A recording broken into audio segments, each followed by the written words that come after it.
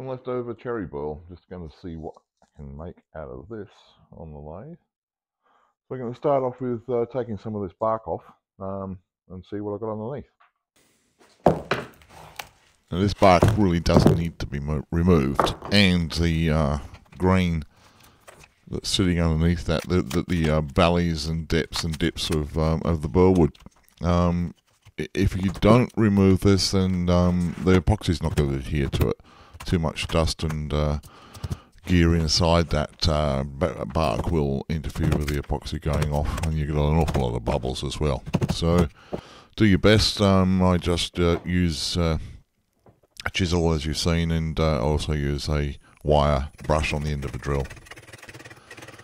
Okay, just roughing up on the lathe here now. We've got the Hercules roughing gouge, my go-to carbide gouge, and yeah, just sit back as we get this part of the job done. The idea is to make a round of this burl so that I can eventually put it into an epoxy mould and get it sitting into a better form. But you'll see as you go. I've slowed parts down here so that the video doesn't take up too much time.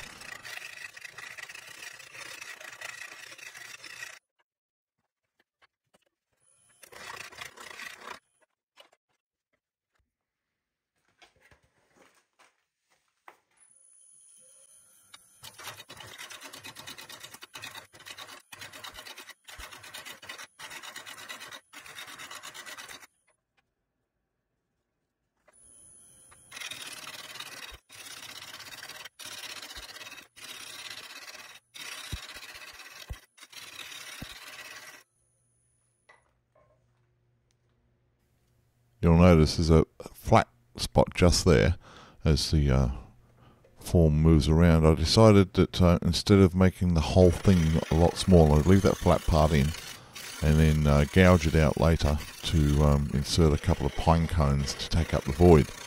Worked out pretty well, but it's better that than losing some of this valuable cherry burl.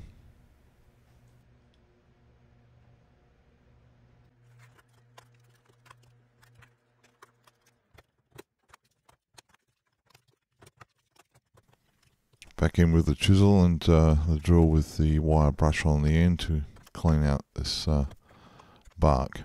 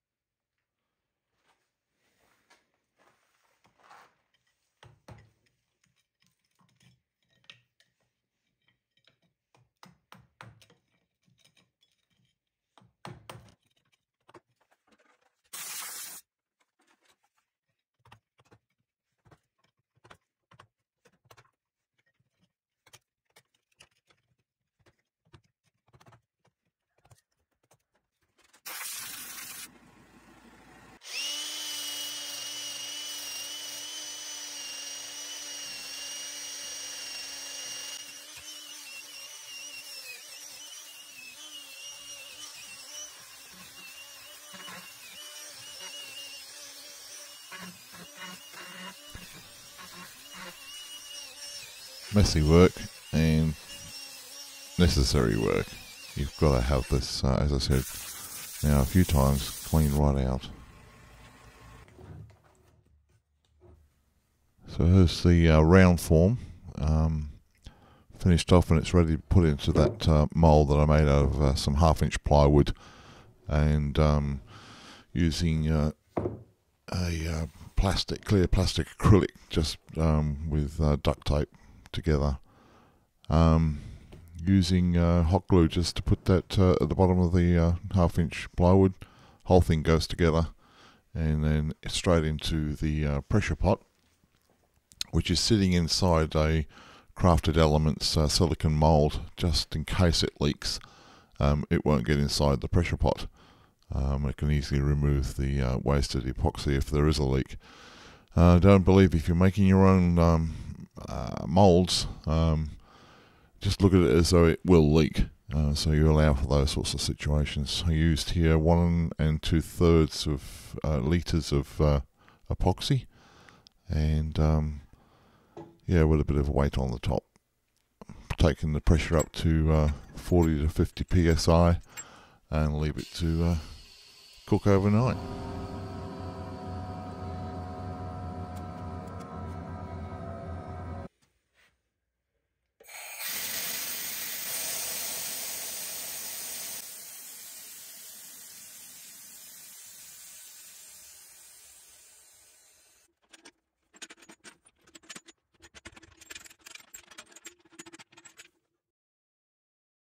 Well, it's been 24 hours, and this is the nerve-wracking part, the big reveal.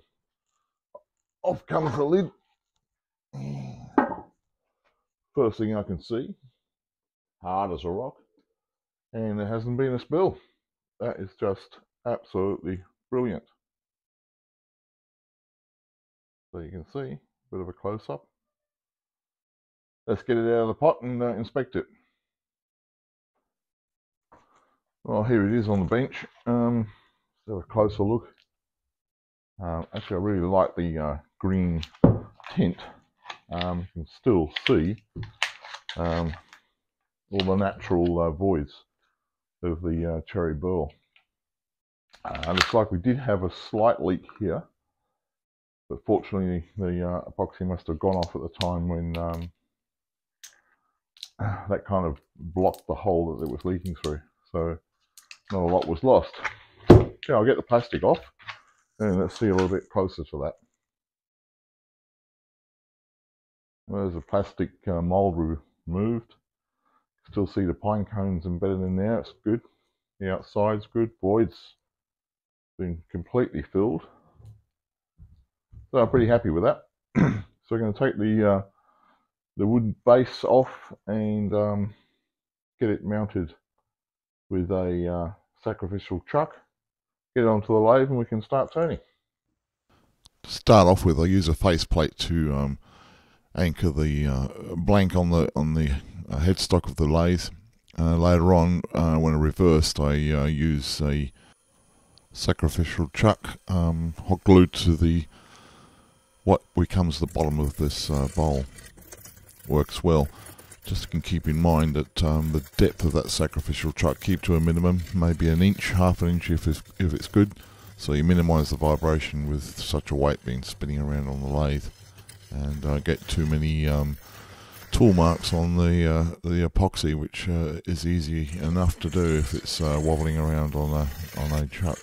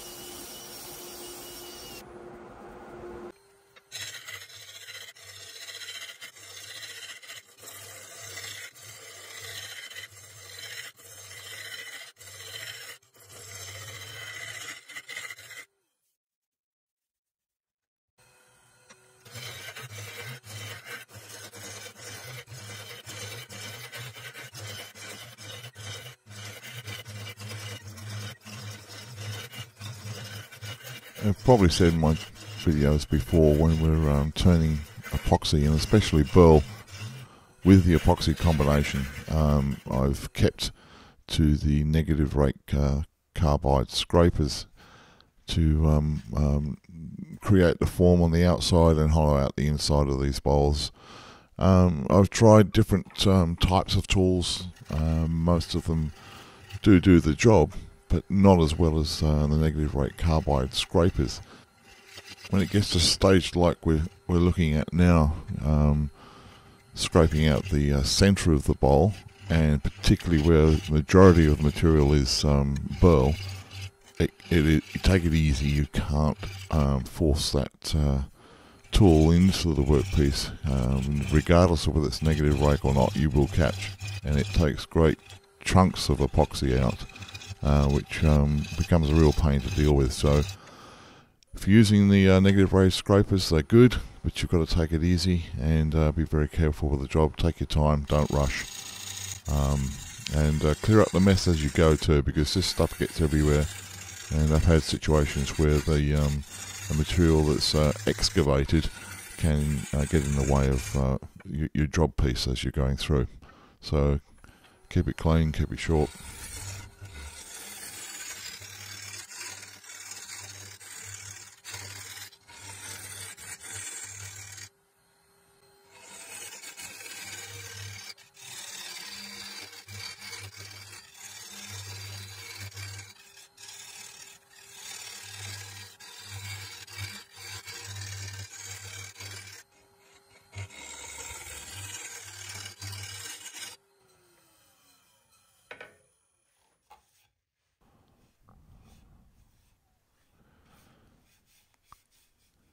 So the bowl's ready now to be finally finished with a coat of tabletop resin.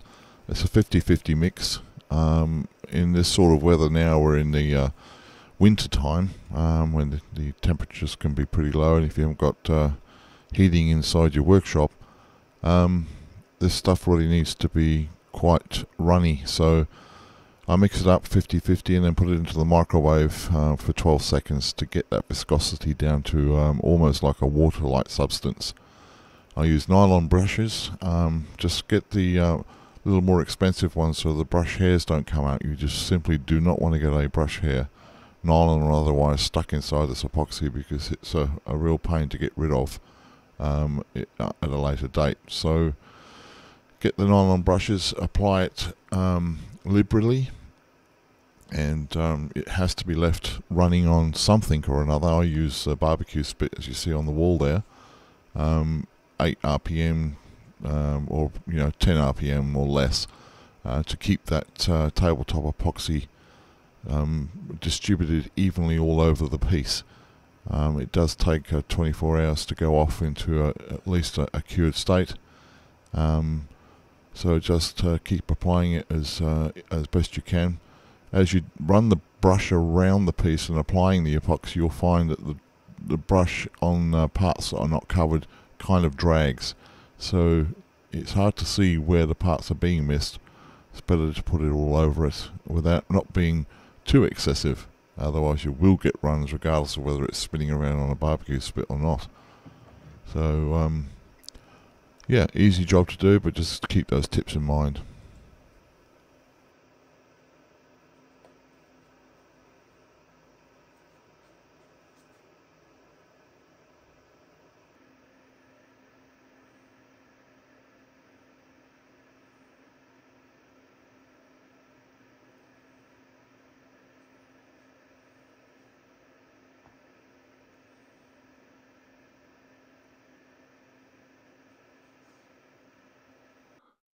Been 24 hours and it's been left to cure on the spit. So it's completely roasted. As you can see here, I'm very happy in the result. So the almost clear epoxy as reveals all the features of the burl wood, the cherry burl wood. The pine cones have almost been turned away, but still got remnants of them in there, and they look pretty cool. The inside of the cherry bowl has come out extremely well. You can see a few dimples in there, so there's going to be another coat for sure. and of course I've got the foot on the bottom to take off and turn that back. So another coat to get rid of the dimples, and then the foot comes off, and then the final coat for the bottom of that as well. So we'll be back soon. So this is the second coat that's going on. I decided to release this video with just these photos at the end of the video, because it's going to take at least another week before it's cured and that foot taken off by using the vacuum truck on the inside of the bowl. It will indent the tabletop epoxy if you don't allow it to cure after 4 or 5 days. So long story short, going to get the video released so you guys can see this. You can see the bowl, but it's turned out amazingly well. I'm very, very happy with the result.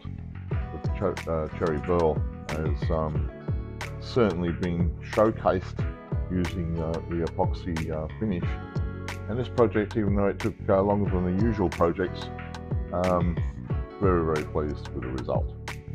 Anyway guys, see you below, hit the like, subscribe, and the bell as usual, and yeah, another video is coming up next week.